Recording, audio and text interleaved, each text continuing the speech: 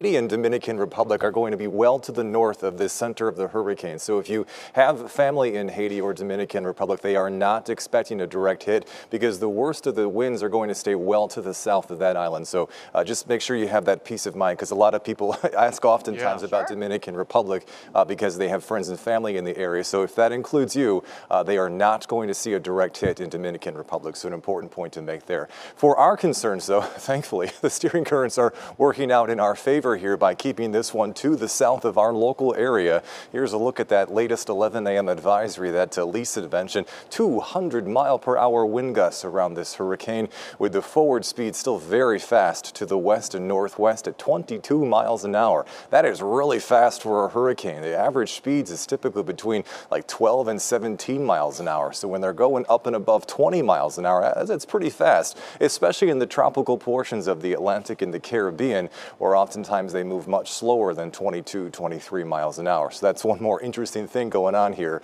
with this monster of a hurricane. You see on the water vapor satellite imagery loop here, there's dry air out ahead of it that's being pushed out in the way of the hurricane, dry air behind it. Not a whole lot going on trying to penetrate the center, so it will likely hold on to this major hurricane strength for a while, despite the fact that it is moving toward an area of stronger wind shear. As you know, hurricanes don't like wind shear, so as it moves toward this area of more hostile upper level winds moving in different directions and different speeds, that is why the intensity forecast does have it weakening as it moves toward the west and northwest close to the island of Jamaica. Again, Dominican Republic and Haiti are here. The worst of the impacts from this hurricane stay well to the south of those areas, even though they'll feel fringe effects as the storm moves toward that west and northwest direction.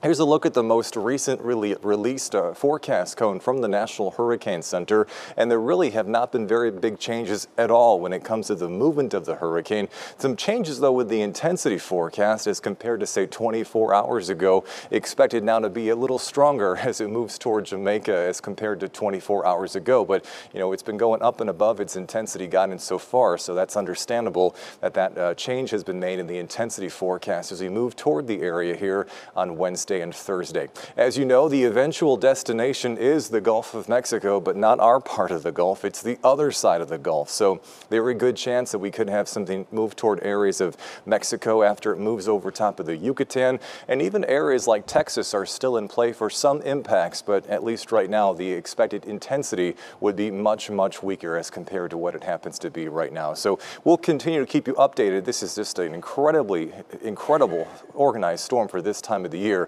But again, we have no concerns here locally for any kind of direct impacts. Thank goodness.